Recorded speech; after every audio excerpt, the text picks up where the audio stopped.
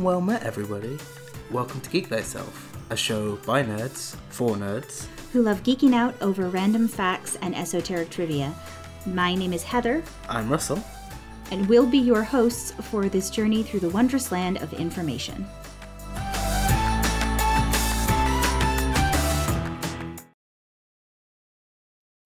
Hi everyone, and welcome back to this week's episode of Geek Thyself. Woo! We did two in a row.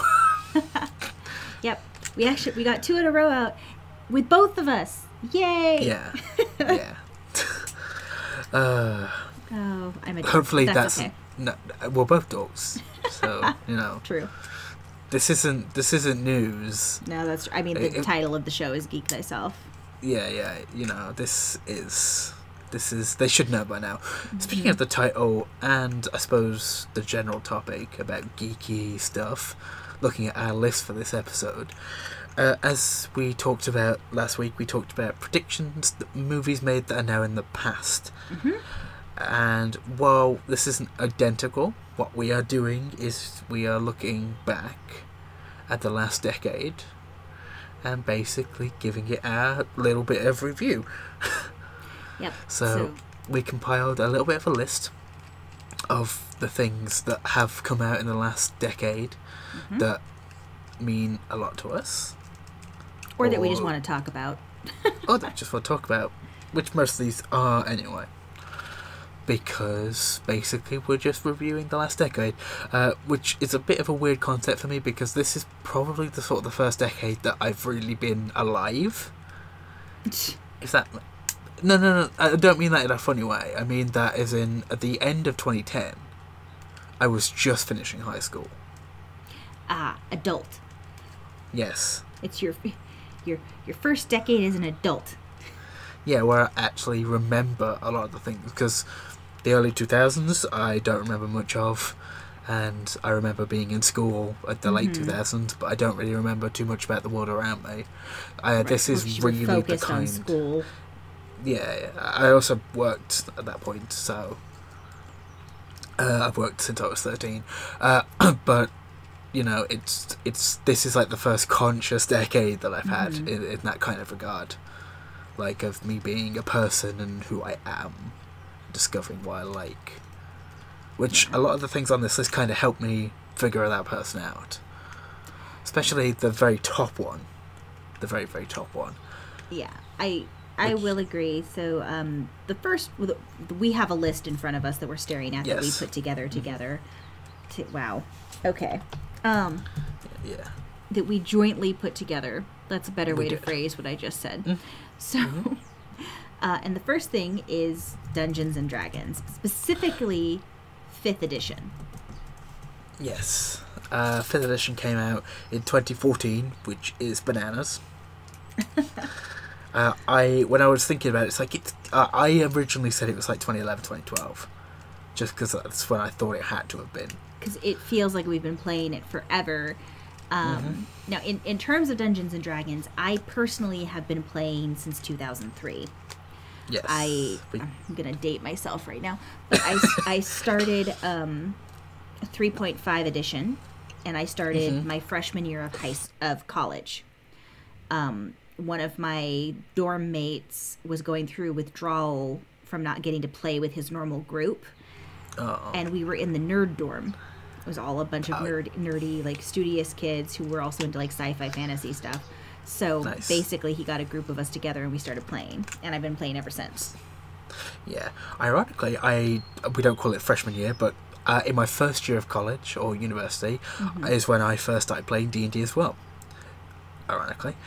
Large gap, though, in terms of like the year that I started versus his year. Hey, you're the one doing this to yourself now. I first played D&D in 2015, which feels like a lot longer than 2015, I'm going to be honest. But that's when I first got my first experience with D&D, when I joined the same university that one of my friends did. They were ahead of me because my English was terrible at that point. I had some learning difficulties, along with dyslexia and dyspraxia and all that good stuff. So it meant my English wasn't up to par. So I spent an extra year getting it up to par. which was tough, but I did it. And that's why I was a year or so behind. But by that time, I joined them, and they invited me into their group. I say invited, I was pulled in. It wasn't. Didn't feel like I had a choice, but I enjoyed it nonetheless. It was a lot of fun. That's when I first played my first paladin and my first sorcerer, and it was a lot of fun to enjoy. That group still gets together in some form or another occasionally, but not as much now that we're all working and not as close, which is a shame. But I have found many other groups since then. The biggest one would have been the Tolus group, which was actually the second group that I played in. The second group, and reason that's important is because we've talked about Tolus before. Tolus is the game that I met Heather and Logan and Angela and Andy and Kyle and Mike and Gabby and Kit and Jenny and so many other people. I think I mentioned Tessa, but if not, Tessa as well. Tessa's the reason that I was in the game. She reached out and asked me if I wanted to play, just out of the blue, and I did. So,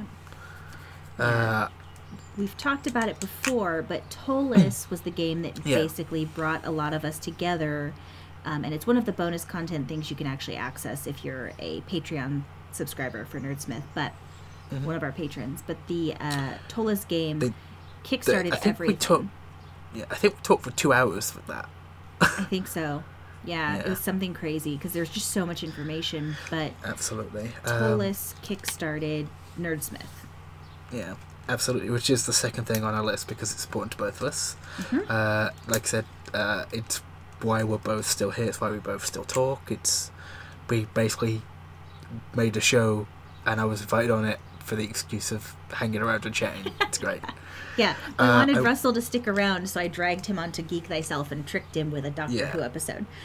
Yes, after Countless Heroes, which was by and large a lot of the same group as Tolus, but with more people and more amazing people. And over those 2 games, I feel myself have become a better player. I was not always amazing in Tolus, and I've recognised that, and I've apologised. But it was my second game. I wasn't looking at D&D in the right way. Not entirely. I'd still enjoyed it, but I probably viewed it way too much as something you could win, which was not the point. Now I feel like I'm a better player, and I play for the people, and I play to have fun. And even when I accidentally disintegrate a player character, which actually happened in my Land of Ravens game, which is a game not connected to Nerdsmith, but it's a game that we found because of the third topic we'll get to in a minute. Basically, a couple of sessions ago, I fired off a random disintegrate when we couldn't see, and it hit a cleric and killed them. The cleric? The cleric. Oh, no. Yeah. You can't bring that back. Oh, nope. That's awful. It was a really good session, and we enjoyed the story, and we all trust each other. But I know that if I'd have done that a couple of years ago, I would have been so much more distraught. So I'm in a much better place now. But Nerdsmith is a big part of that. Nerdsmith is a massive part of that because the people on it are great. The community that we've sort of curated right now is great, still growing. Hope it still grows. You can get a WonderCon, which is going to be so fun. Yes, I'm excited. And actually, it just occurred to me as we were talking about Nerdsmith, but one of the reasons I think for both of us, probably, that it feels like 5th edition of Dungeons & Dragons has been out for so long is because for anyone who hasn't listened to the Tolus bonus content episode, the Tolus game was played for months and months, and we were playing almost every single day of the week. So we're talking probably close to 1,000 hours. And I know for a fact that the Countless Heroes stream that we had on the Nerdsmith Twitch was even longer. Was over 1,000 hours. We hit 1,000 hours like maybe 2/3 of the way through this, halfway to 2/3 of the way through the season. Yeah, I distinctly remember joining Tolus, and I got so invested so early. I remember being in almost every session, and I loved it. I I never was thought for a you could while, play too. Yeah, I never thought you could play D&D like that. And I'd gone from maybe having one session every month to having that, and I adored it. And the people were amazing as well, which made it even better. Yeah. For anyone who, again, hasn't watched these shows or doesn't know what we're talking about, the Tolus game that we played and Countless Heroes, which was on our Twitch stream on Nerdsmith, both of those games were played in a West Marches style, where one day in real life equals one day in the game. So if you play every day of the week, you're actually playing out every day of the week in the game. And that's the way it's designed. Yeah, and the last 2 weeks of the in-game things was super rough. Yeah, I've got to mention it. I've got to. Every time it comes intense, up. Yeah. Basically, Logan decided he wanted to kill all of our hearts by making us all sacrifice one of each other in every session lead up to the end. Mm-hmm. And at that point, even the people who had already gone had joined the call and were just listening, and waiting for the next person to leave. Yes, we had 2 separate chats going on the Discord. We did. Yeah, one was the people that were still alive, and the other one Livies are better than deadies. Yes, exactly. We had livies are better than deadies, and deadies are better than livies, or something like that. Something like that, yeah. Were the 2 different chats we had going, and if you were dead, you could only post in the deadies are better chat, and if you were living still, you could only post in the living are better chat. You couldn't see the deadies chat. Yeah. Because we were talking about spoilery things. That's true. I remember my last words for Xander at that point, and they were "I cast bless," and I remember killing everyone in the call. Ironically, I'm actually got a charm commission for Xander, and it needed a quote, so I'm like, well, obviously. So, speaking of the other game that I'm in, the reason I'm in that other game is for the next thing on our list, which is Critical Role. Mm-hmm. Yeah, which is for anyone who's not a Dungeons and Dragons player, Critical Role is a group of voice actors led by the Dungeon Master Matthew Mercer, who started doing a Twitch stream of their game on the Geek and Sundry Twitch.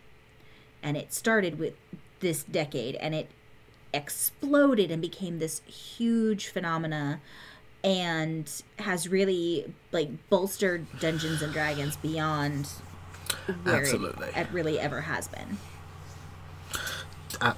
Really, there's nothing else like it. I remember starting to watch it when I was really deep in my depression. Before I really recognised how bad it was and was on medication for it. And I remember watching an episode a day. Literally, I was watching an episode a day, but it was what was keeping me getting through each day. There were times where I wondered what would have happened if I didn't have that kind of thing. This was very slightly before Tolus, I think. Yeah. For me. It was certainly something that kept me sane, it kept me feeling things, and it also meant that I could go out and see people occasionally. So in that regard, it meant a lot to me. And it reignited a love of D&D. Like I said, I'd been playing a little bit, but I kind of dwindled a little because of it, but it kept me interested in getting into it again. Because that was all good. I suppose we can also talk about Twitch on that while we're talking about things that are on Twitch, like Nerdsmith and Crit Roll. Yeah, that makes sense. Because Twitch started in 2011. Yeah, very start of the decade. It's become a hub for a lot of entertainment creators who are smaller, and it gives them a platform to do the things that they can do. Like live stream content to people who didn't want to use YouTube. It worked out really well for them. Yeah, well, and it kicked off because in 2011 there weren't really a lot of live stream No. type of options. Like YouTube had an option, but it was clunky and didn't really work. Yeah. Yeah, they hadn't really developed it well yet. It's better now, but they hadn't developed it well yet at all. And so but the only reason they developed it better is because Twitch Twitch became so Twitch became so popular. So yeah, but like Russ was saying, Twitch is this huge platform, and it allows people who are creative to have an outlet for that and potentially have an audience depending on if they draw people in. It also, for some people, is how they make their living. There are people who have enough followers and get enough subscriptions and donations that they make all of their money on Twitch. Mm-hmm. Yeah, which great for them. Like, if they can make a living entertaining people and people want to support it, great. Mm-hmm. Absolutely amazing. I mean, that's how Critical Role became its own entity. Yeah, like, it's no longer part of Geek and Sundry, it's its own company now.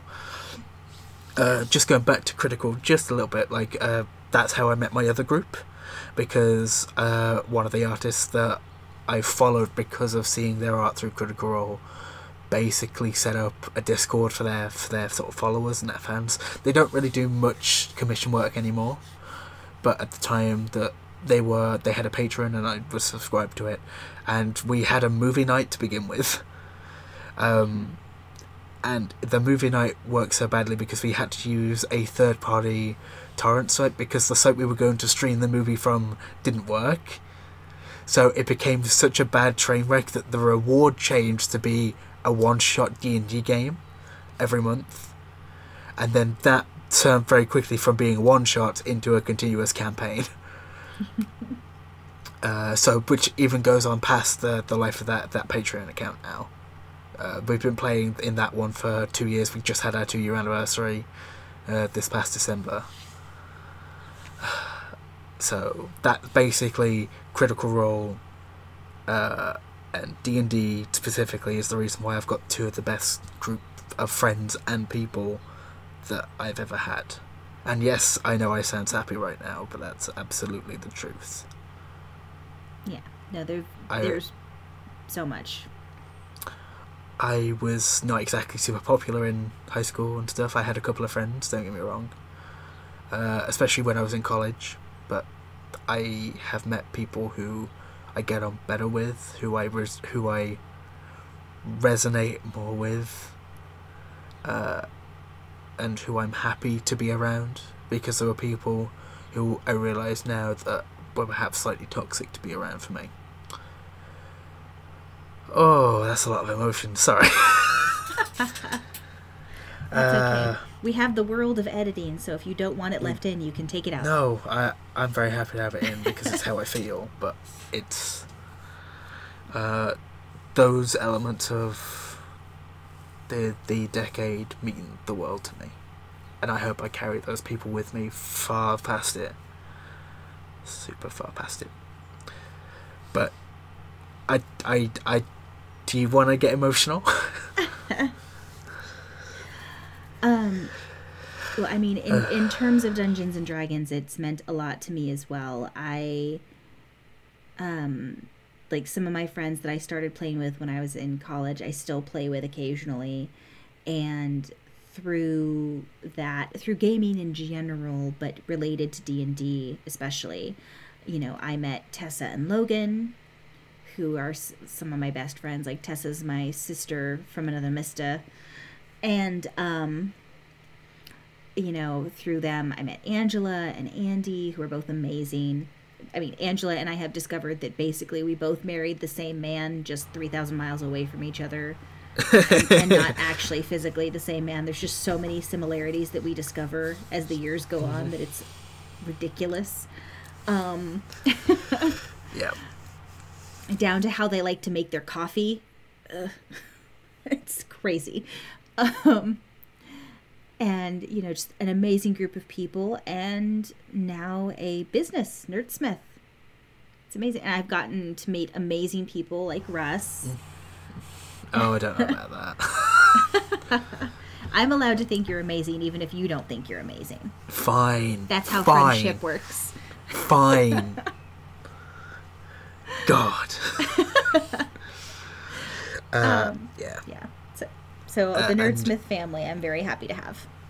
And not just a business, but a community of great people who feel safe and comfortable, which, in the current climate of everything, is something everyone, I feel like, needs, which is amazing. So, we are now past the halfway point because of emotions.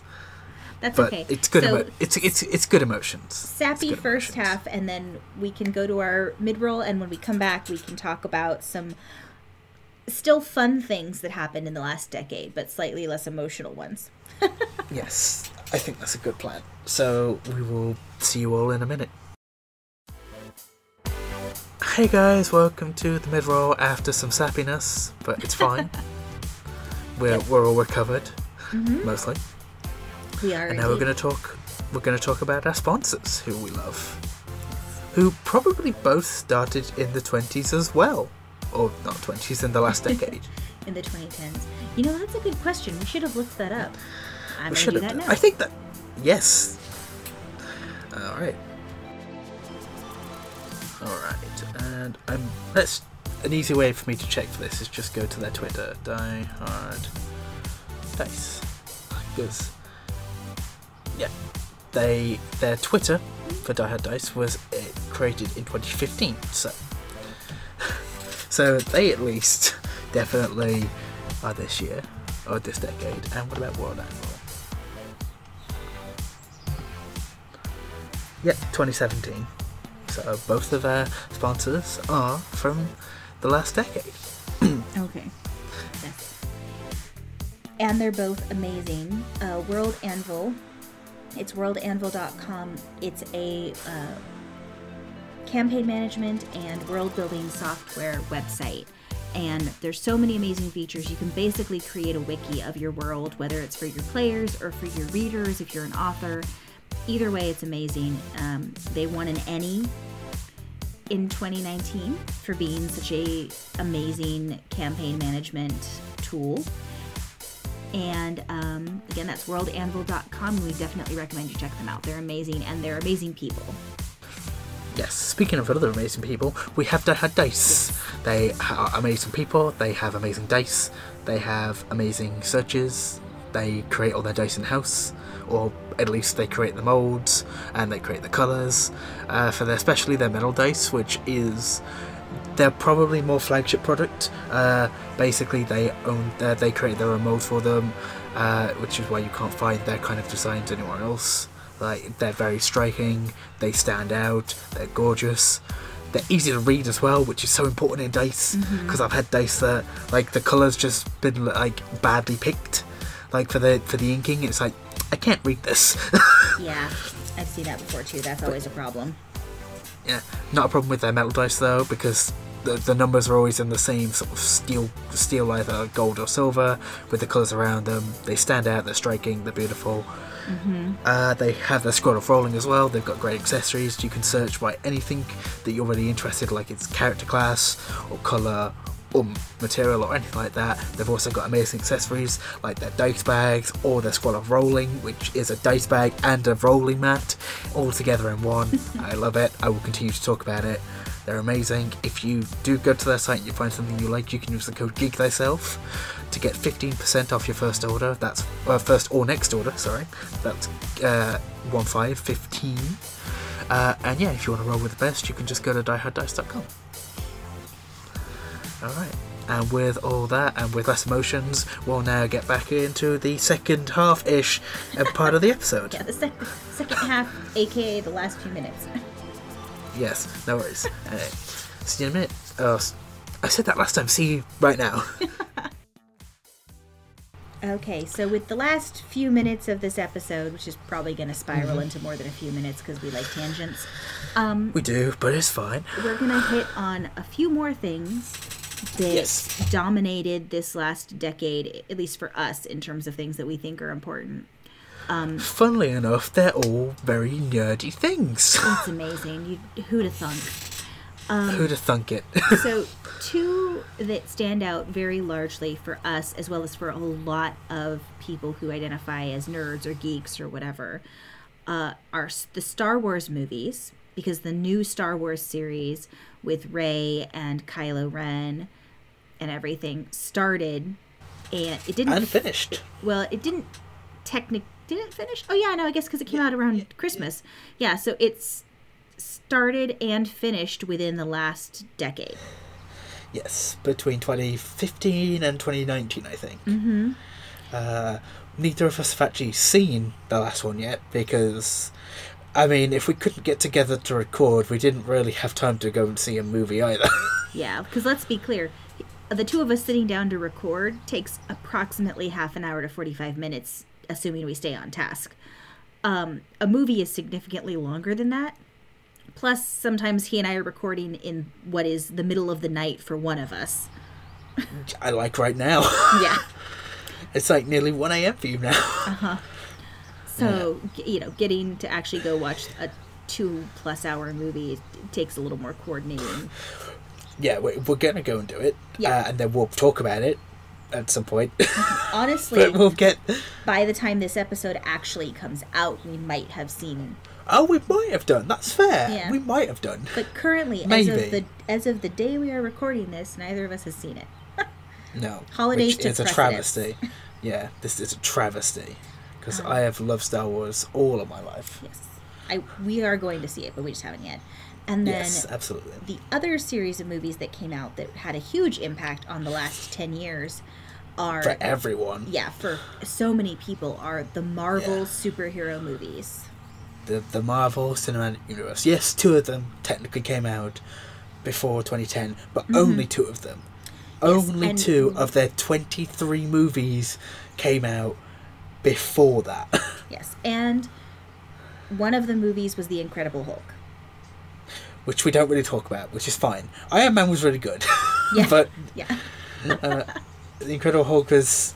Yeah, it wasn't bad, but Mark Ruffalo was definitely better, at least to me. Yeah, Mark Ruffalo was an amazing Hulk. So, that first one we could... But really the first big Landstone event for them was Avengers in 2012. Mm-hmm. That is when I think people outside of the comic book realm really started to take notice, because they produced a lead up to a film which you could watch your favourite heroes team up and it didn't feel rushed. Yeah, they actually built up to it. You got to establish the previous characters, and then they put them all together, and it worked. Yeah. It worked because there was a lead up. Yeah. Like, you couldn't have just done that out of the blue. Like, you needed to make people or Justice League, but that's fine. It's fine. It's difficult to do without any lead up because like, by the time we got into that point, we cared about Iron Man, we cared about Captain America, we cared about Thor, we even cared about the Hulk to some degree, and we also cared about Hawkeye and Black Widow, even if they didn't have their own movies, but we did care about them. Yes. Like, so by the time we got there, it was good. And then after Phase 1, it got even weirder, like with going out into space with the Guardians, which I don't think anyone expected to be as good as it was. Like I was hopeful because the actors they were using, I like all of those actors and actresses. I meant from a story perspective of, what are these characters? I'd never heard of the Guardians. Had you? I hadn't heard of the Guardians. That wasn't a comic series I read, but I was interested, and I liked those actors and actresses, and from the clips I saw, I was hopeful that it was going to be good. It blew my expectations out of the water. Definitely going to say that. But for a franchise of characters you'd never heard of to be that successful, kind of just proves how much stopping power Marvel's had over the past decade. Like, carrying on into Spider-Man, we got a really good Spider-Man movie or two last decade. Spider-Man Homecoming is so good. I loved it so much. And I'm a big Spider-Man fan.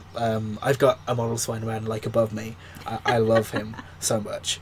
But they made such a good story of films, and now that it's over, I'm cautiously optimistic to see what they can do, but they have reached a high that I don't think can be done again. Yeah. Well, and the other thing is, too, what they did that was so good, I think, is they found the right actors for those individual roles first. Like, they found the perfect Iron Man with Robert Downey Jr. They found the perfect Captain America with Chris Evans. The perfect Thor with Chris Hemsworth. Yeah. Like, they found the right people to play those roles. Mark Ruffalo, when he came in as the Hulk. They were the right people to play those roles. Tom Holland. Yes, Tom Holland as Spider-Man when he came in, too. Yeah. They kept finding the right people. And then Tom Hiddleston, on top of that, they got those right people to mesh together very, very well. There was good chemistry.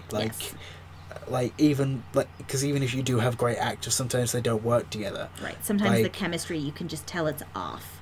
Yeah, but I never had that problem throughout any of them. It's like Avengers: Age of Ultron, not my favorite of the films, but the party scene with them all, where they're trying to pick up Thor's hammer, is one of the best scenes ever. Yes. It's so good. Yeah, but they're friends. You can see it in everybody. It's so good. So yeah, the whole of the first 3 phases and that coming to a close was this decade's thing. I don't know if phase 4 and onwards are going to be as good or at least as impactful to the people. I don't know if it's possible. We'll find out. We'll have to see, I guess, because now with spoilers. We've now not got Iron Man. We've now not got Captain America. For whatever reasons, we have them. We don't have them. Just in case people haven't seen Endgame yet. I'm not going to say why, but we don't have them.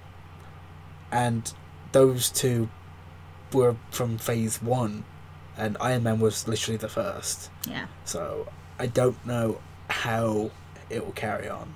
I hope it still's good. I have faith. But we'll have to see.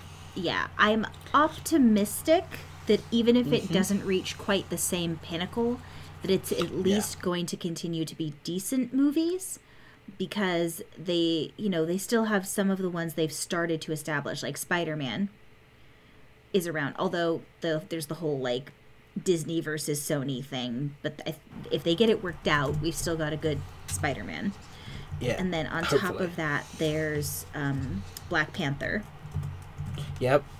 We've still got Hulk as well, which is good. We've still got Thor. We've still got the Guardians. We've got enough people to stick around with. I'm not saying I'm worried for the future of it. I'm just saying to some people it won't ever get to that height again. I don't think. I would agree. I regardless of who they bring in as new superhero characters and how they play it, the fact remains that for a lot of people, especially anyone who, because it's a 10-year span, people grew up watching these characters. I literally did. For anyone who falls into that category, it's going to be very, very hard to follow with new characters and new actors and actresses and draw people in just as strongly. Well, for context, in 2008 when Iron Man came out, I was in my early teens. So I literally did grow up with the movies. Yeah. The same way I grew up from my younger self to my formative self with Harry Potter. Like, they basically overlapped each other, and then that was my teenage sort of growing up. We've only got a couple more things because we're terrible and we can't stick to a plan, but it's fine. The very first thing, this is more from my side specifically. I know that Heather is also a fan. Yes. But like we've already mentioned it once this episode, how I was suckered into doing Geek Thyself, is Doctor Who. And we know that Doctor Who didn't start this decade. It didn't. No. Started many decades ago, technically. Yeah. Or at least 2005, if that's how you want to do it. But the first day of 2010, Matt Smith became the new Doctor, the 11th Doctor. And I've said it before in a few episodes that the 11th Doctor, Matt Smith, became my favourite Doctor pretty much immediately. Because the 11th Hour was such a good episode. It really was.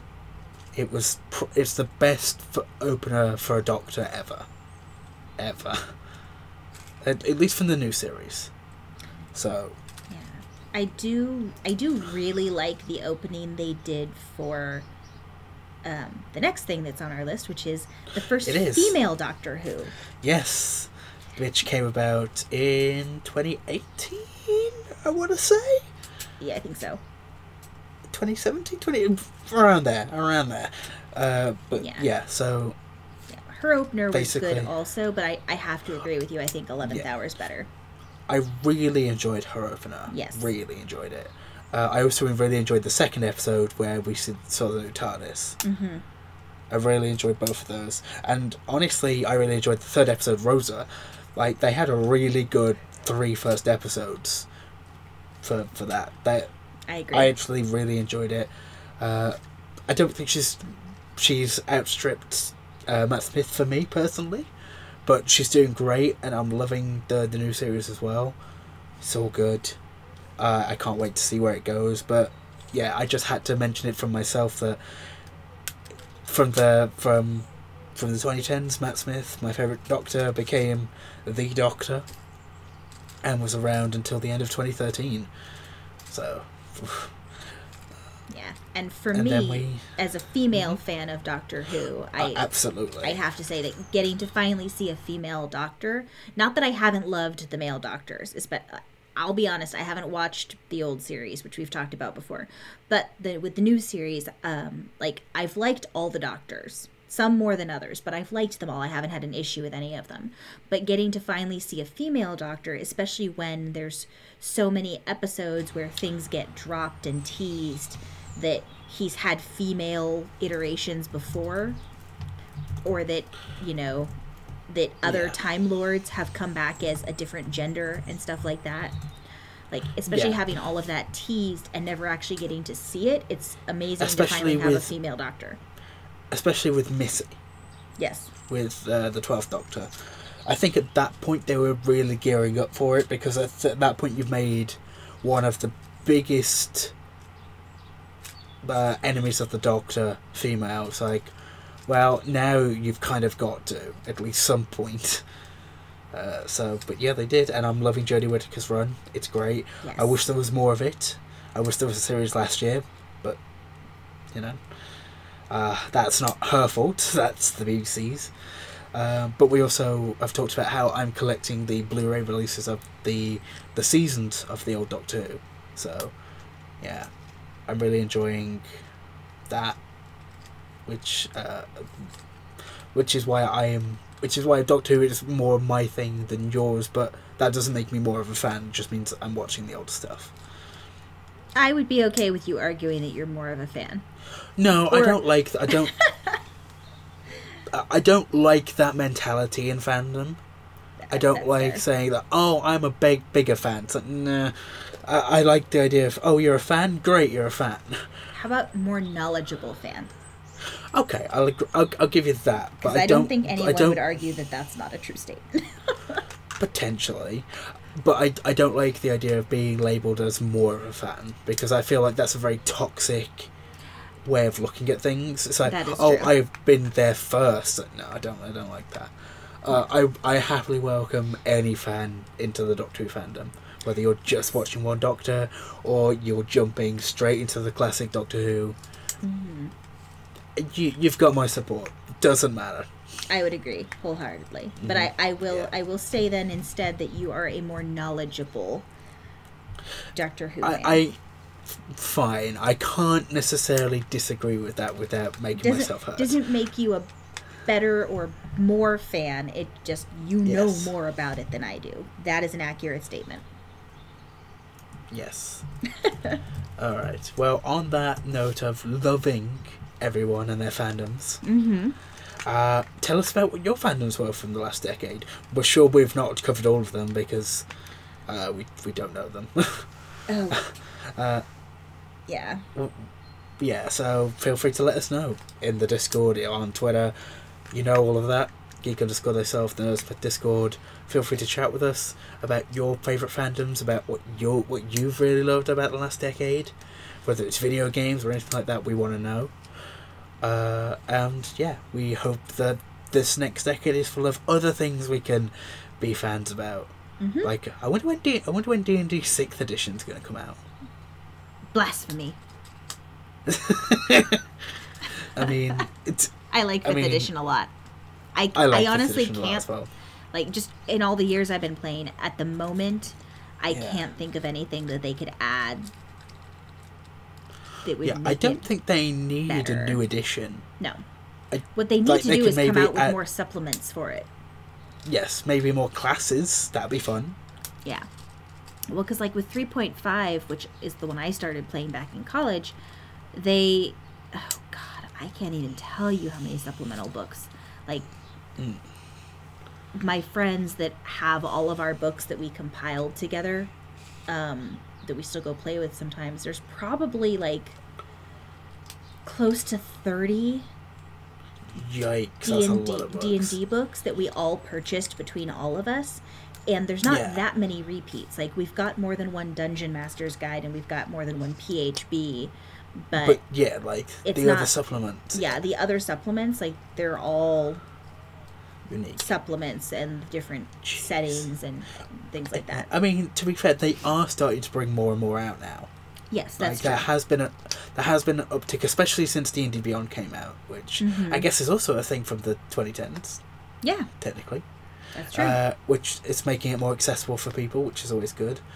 Whether they need a 6th edition, I don't know. I don't know whether they'd actually make a 6th edition with D&D Beyond now. I'm not sure.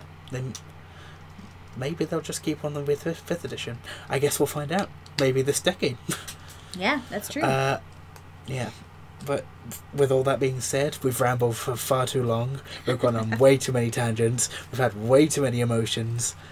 But we love you all. Enjoy what you like. Don't let people tell you otherwise. Yes. And we'll see you soon. Yep. We'll talk to you guys next week. Bye.